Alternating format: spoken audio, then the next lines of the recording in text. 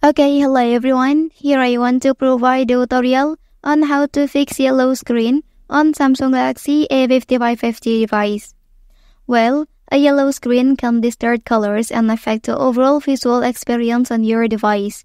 Fixing the yellow tint restores color accuracy and ensures that image and content are displayed correctly.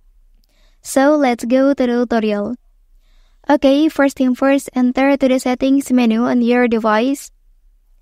Well, and here select display menu. After that, look for eye comfort shield. Okay, and then turn this toggle off. Okay, so now the yellow screen on your device is successfully removed. Well, that's the tutorial on how to fix yellow screen on Samsung Galaxy A5550 device. If you are helped by this video, don't forget to like and subscribe to get other information from this channel. Thank you.